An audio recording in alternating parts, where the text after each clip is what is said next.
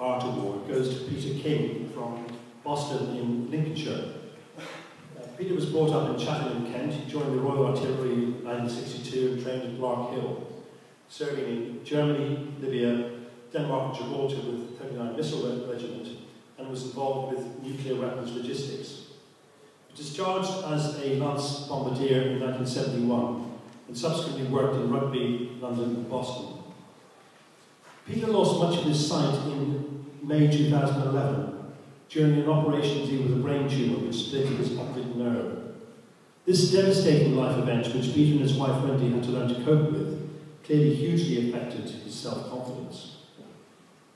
Attending an introductory course at Brighton, this was followed by Peter taking the opportunity to undertake IT training and then latterly craft training here at Llandudno, in particular concentrated on mosaic work. Now this is not straightforward, ordinary mosaic work.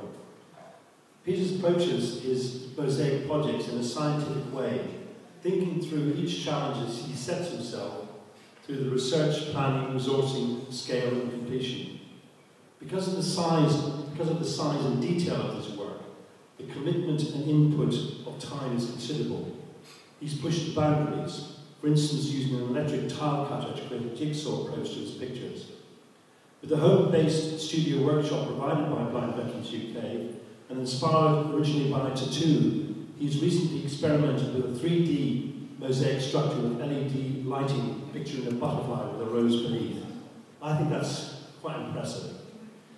Peter's mosaic work continually inspires our members, staff and visitors who see the quality and innovative approach he brings. He's a very worthy second winner of our creative art. Now, I want to just show this. I'm not going to try and lift it because it's quite a heavy piece. This remarkable cockerel, and it is absolutely beautiful. The colours are wonderful. This is one of Peter's work, and it is just a stunning piece. And that's the kind of thing that he is now producing. As I say, pretty pushed around. So Peter, if you'd like to come up and